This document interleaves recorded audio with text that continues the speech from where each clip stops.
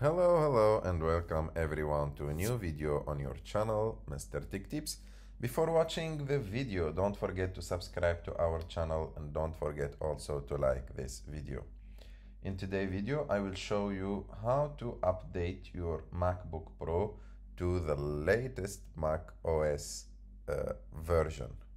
So to do this, you just need to go and click on the Apple icon on the top left of the screen. After that, click on System Settings, and on System Settings you go directly to General here, and as you can see, let me go back. In General, as you can see here, the second option is Software Update.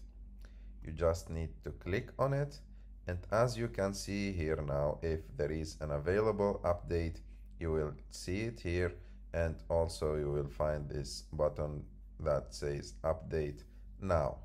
So like this, and after clicking update now, your MacBook Pro will start downloading the new update, and after that it will install it. I hope that you like this video. If you like this video, don't forget to subscribe to our channel, to like this video, and see you in the next one.